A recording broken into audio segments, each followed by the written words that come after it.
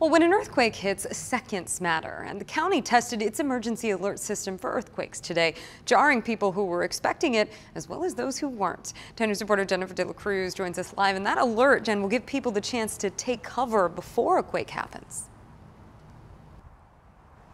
Yeah, Lindsay, we're not going to air that sound because it's an FCC rule, but it was pretty hard to miss it if you did get that alert earlier today. It sounds similar to what you get when an Amber Alert goes off. It's supposed to give you just enough seconds to hide, and it could eventually save your life.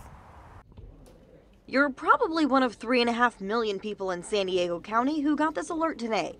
The first test of an earthquake early warning system called ShakeAlert. Just a bunch of beep, beep, beep, beeps. Everyone's looking at their phone. Everyone's grabbing their phone out of their pockets. Here's how it works. Scientists detect the first wave of energy from an earthquake. They then estimate magnitude and location of the next region that'll be affected.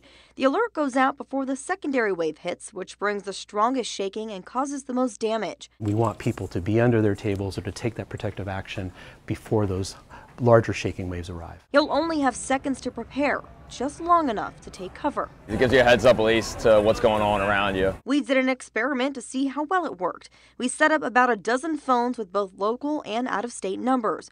All of them went off but one. Kind of concerning how I wasn't even aware that that was a system, but at least it's keeping me safe, so I'm kind of down with that. The alert is also supposed to protect some of our most critical systems that can be severely damaged.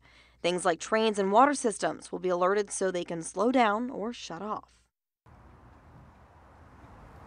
Now, they're still working out the technology, so it's possible you may not have gotten the alert. The county knows about that, and they want to hear from you. They say it could depend on a lot of factors, depending on what type of cell phone you have and where you were at the time. We have a link on our website to fill out that survey.